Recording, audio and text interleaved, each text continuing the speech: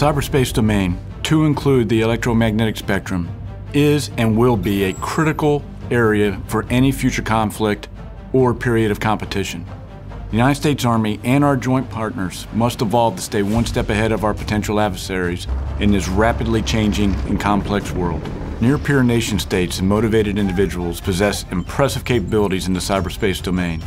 They can hide their true intentions and they can degrade our mission command capabilities. Unless we continuously evolve in this space, it is likely we will lose the ability to shape the fight at the time and place of our choosing. We must gain and maintain windows of advantage in the cyberspace domain to overcome current and emerging threats. We must also enable the maneuver commander to seize the initiative and pose multiple dilemmas to any adversary.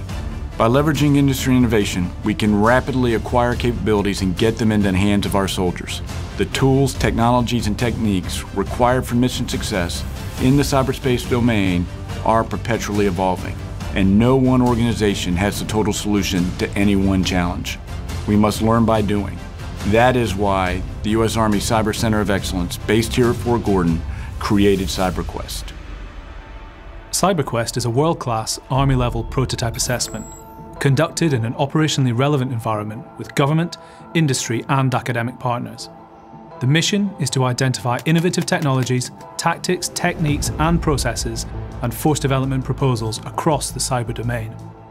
The results of this rigorous and objective experiment help to provide the evidence base for program of record requirements and increase the rapid acquisition of cyber, signal, and electronic warfare capabilities to support the warfighter.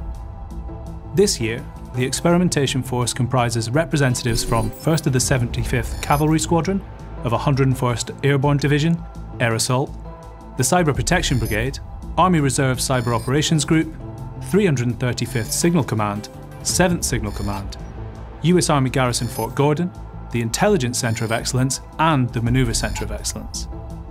The exercise also has participation from the Joint Force as part of a deliberate development of CyberQuest this year. Strategic Command, US Army Special Operations Command, and the United States Marine Corps have all played a key role in the development and the execution of CyberQuest 2018. These Department of Defense organizations and participating vendors have made the journey to CyberQuest over a 12-month period, from initial calls for entry through technology selection and multiple integration events. 21 vendors provide technology and products which enable the exercise environment. They've committed significant time and resources to ensure that CyberQuest is an experiment of the highest quality. Realism is delivered using fielded program of record network capabilities, a live brigade combat team tactical operations center, a live dismounted maneuver force, an active cyber red team, and a full modeling and simulation wrap.